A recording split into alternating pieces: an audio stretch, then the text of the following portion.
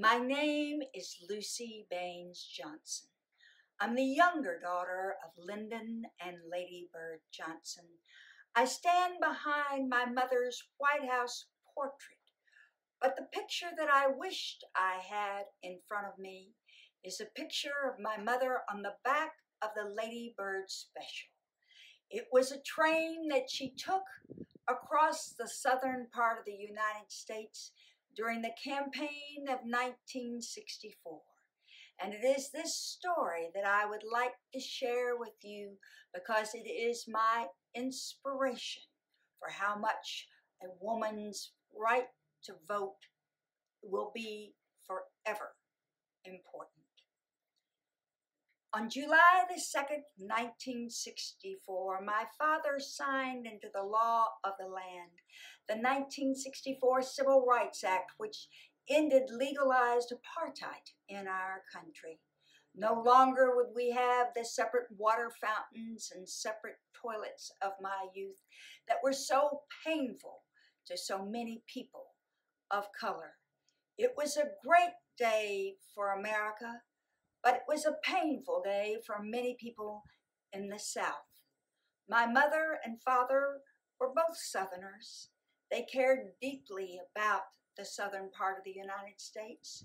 My mother wanted to mend the pain of it all, and she asked the campaign if she could take a whistle-stop train across the South, encouraging people to stand up and be counted on November 3rd and vote for Lyndon Johnson. Many people in the campaign thought that that was a foolish way to spend our money, our resources, our time, and most especially the energies of the First Lady of the land. But my mother, who was a fervent supporter of civil rights, thought it was terribly important to reach out and try to bind the wounds that the Civil War still had left amongst us. So she went on this train, the first woman who was the wife of the President of the United States to campaign alone. And she traveled throughout the South from one state to the other, while the audiences would throw tomatoes at her and saying, "Lady Bird, blackbird, blackbird, fly away home."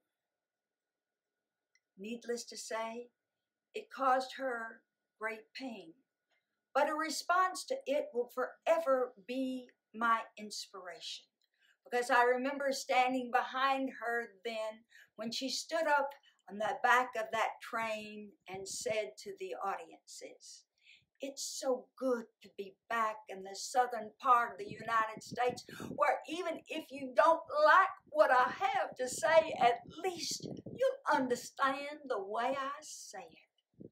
And the audience broke out in laughter and reached back with applause.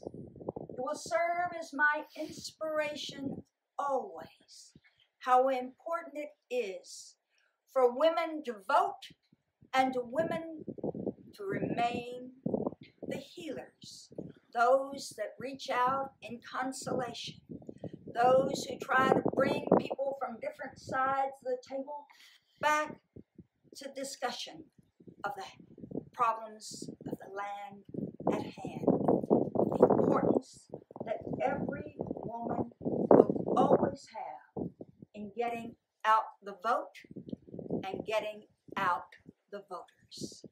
I hope that this will be your inspiration. It will always be my own.